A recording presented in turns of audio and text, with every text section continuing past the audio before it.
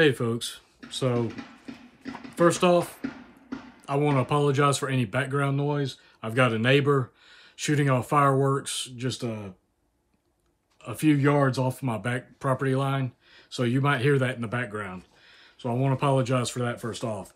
Second, I've got something I want to talk about here, but this is going to be a lengthy article, so I'm not going to cover the whole thing. I'm just going to hit a few things in this article. The full article is going to be down below. Like always, the link's going to be down below. When I printed it off, I didn't expect it to be that long. It was 14 pages long. So again, in the interest of keeping this video short, I'm just going to hit on a few things on it. But anyway, this article comes from CNBC. Stocks fall to end Wall Street's worst year since 2008. S&P 500 finishes 2022 down nearly 20%. All right, so it's going to go over this. The next part of this is it gives the market stats for the Dow, the S&P 500, the NASDAQ Composite, the Russell 2000, and it breaks it down for each of those, whether it's down or up for the year, quarter, month, and even week. I'm not going to worry about all of that. I'm just going to cover what each of these is down for the year.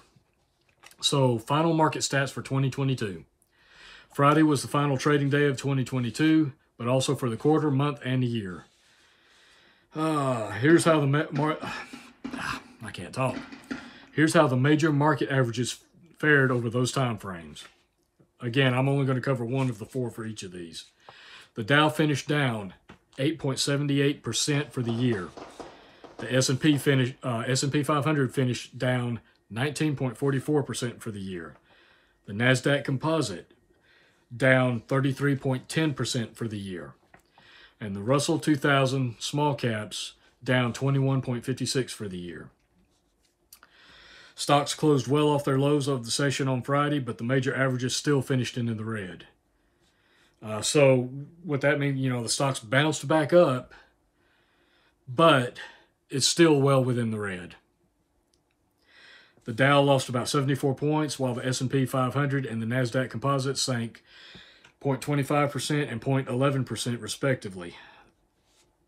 With 1 hour left in the trading year, the Dow is down 295 points, while the NASDAQ and S&P 500 are off by 1% each. The 10-year Treasury yield finishes the year below 4%. It had come up to 4.3% after from 1.5 at the beginning of the year. So it shot way up, but it did come down a little bit. A lot of people are looking at that as being optimistic for the market. I'm going to tell you, you don't need to be optimistic. It's because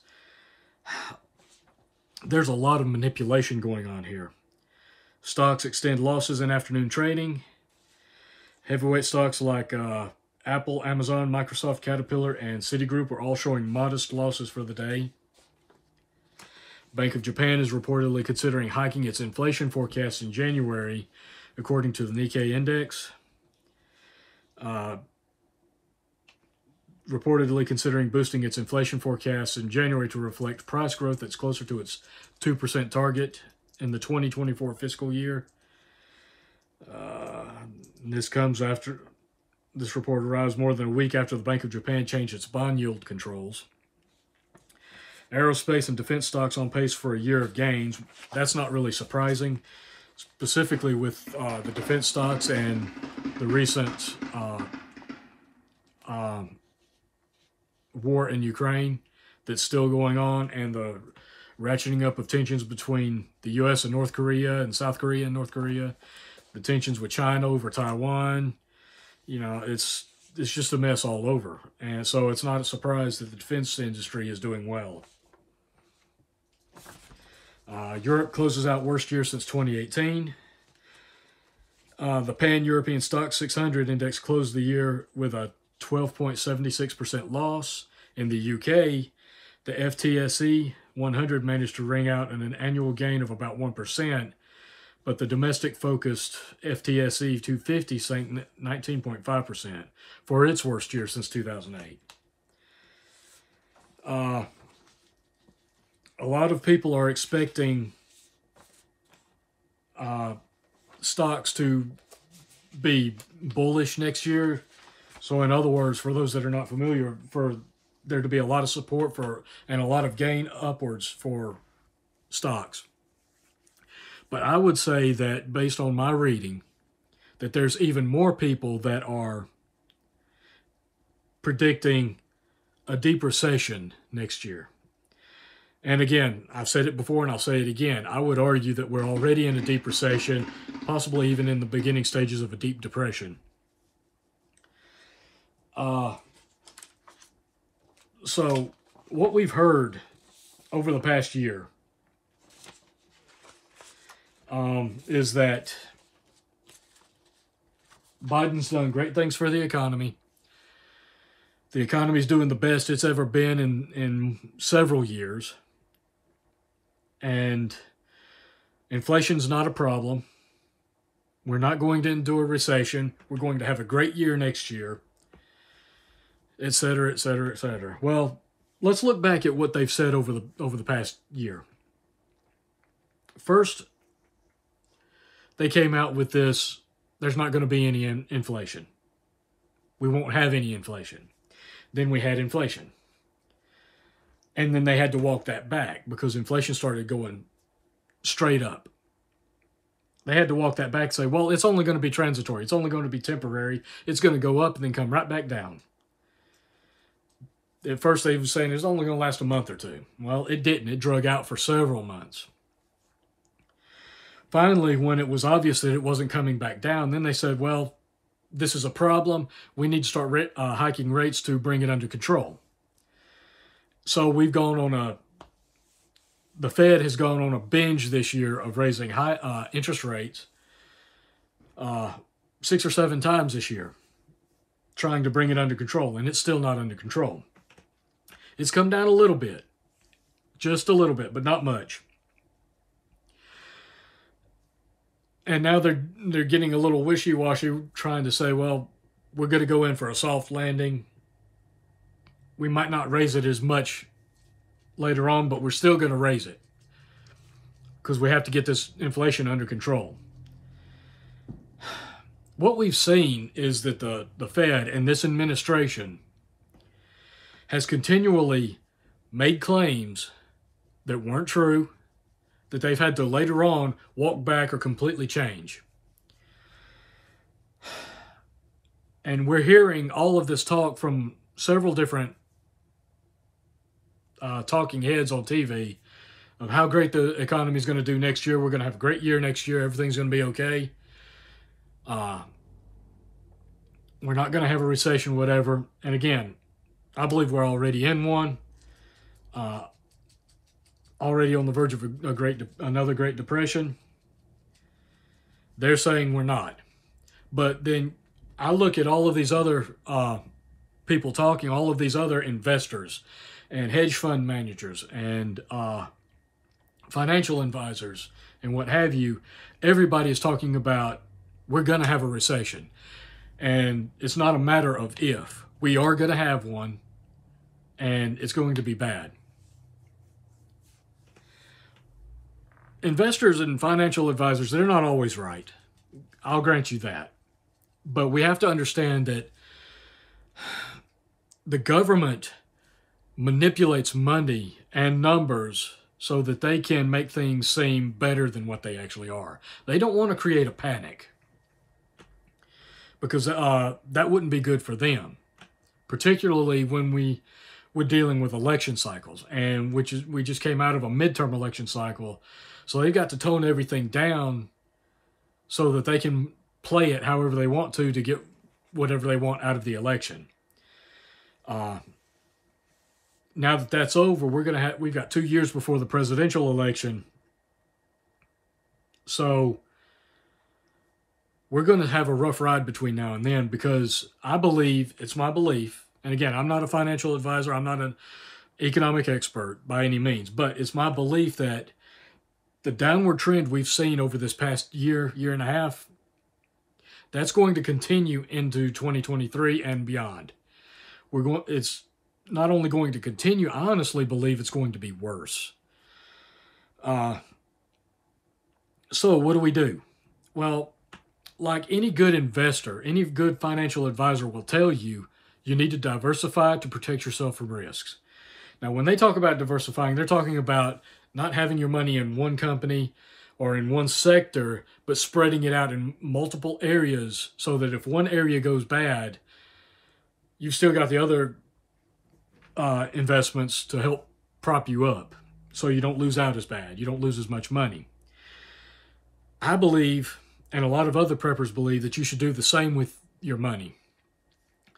If you want to invest in the stock market, that's on you. That's all dependent on you. That's a personal choice you have to make. I'll be honest, I have a little bit of money in the stock market, but it's probably less than 1% of my money. I don't have much there at all. And I do have a little bit there simply because I want dividends coming in, earning me money. Not that I expect any kind of growth out of the stocks.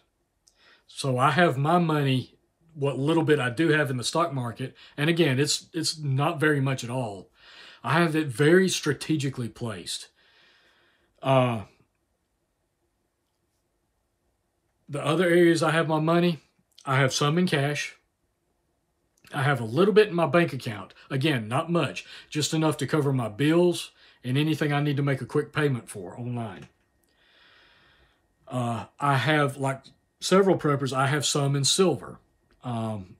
Again, that's a small portion of my money.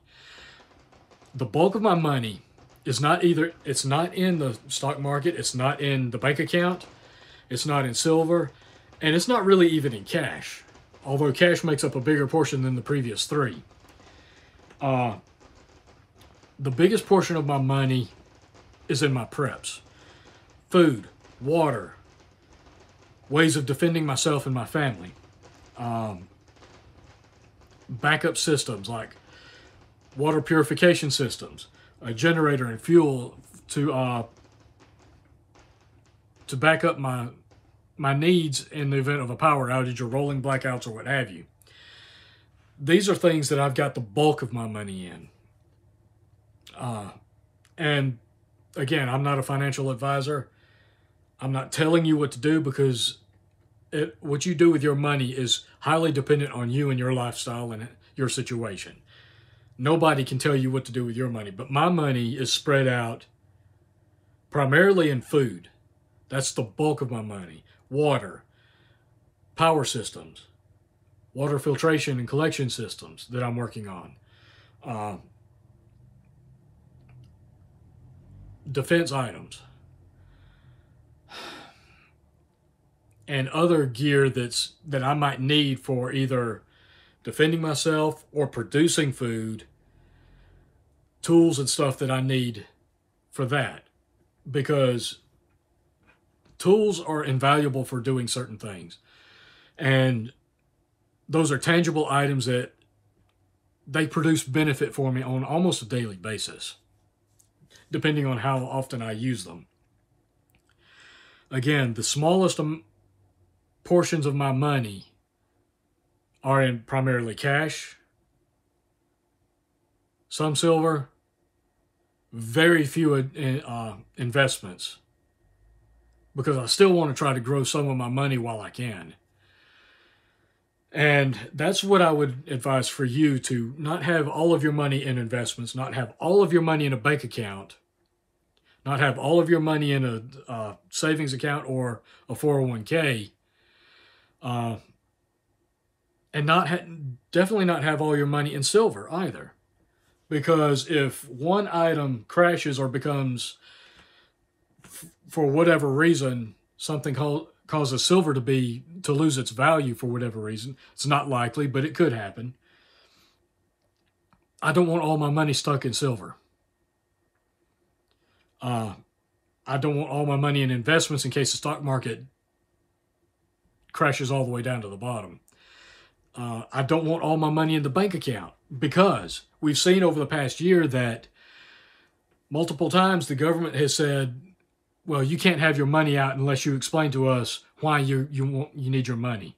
I've heard so many people talk about they went to their bank to get out $4,000 or $5,000, or to do something on their home or to put down on a car or what have you, and the bank demanded evidence of why they needed their money, or in some cases demanded not only why they needed their money, but where their money originated in the first place. And I don't believe you should have any more money in your bank account than what you need to pay your bills.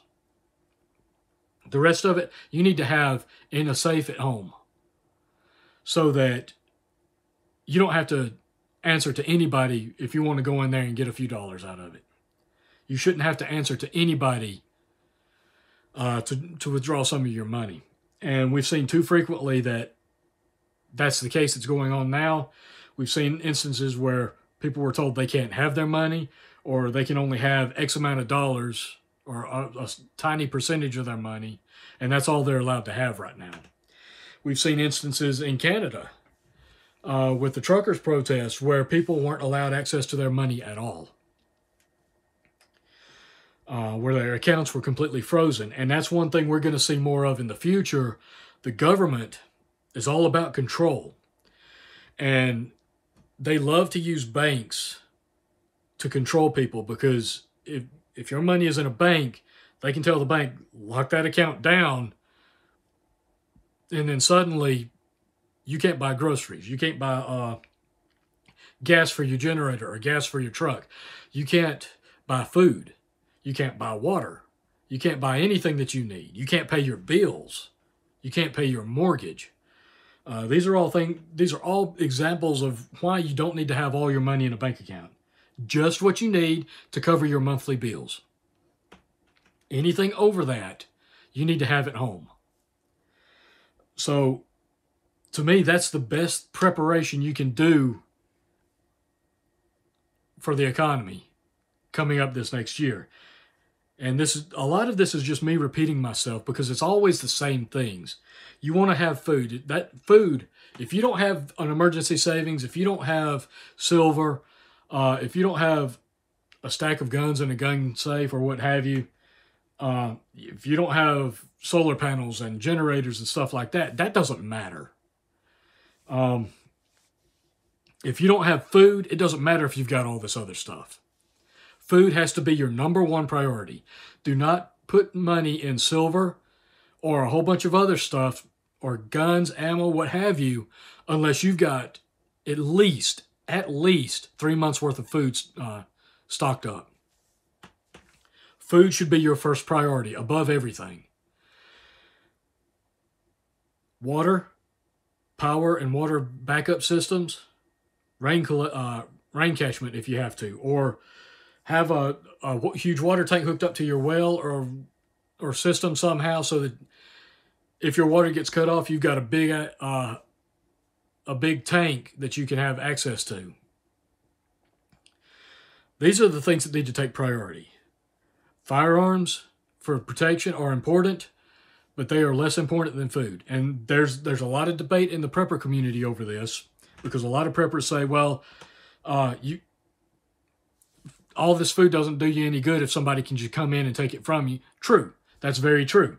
But a gun's not going to do you any good if you're starving to death and all the game is wiped out from people hunting and fishing, and the stores are shut down because nothing's moving on the road. Those guns won't do you a dang bit of good then. So the priority, always food number one. Food and water actually number one.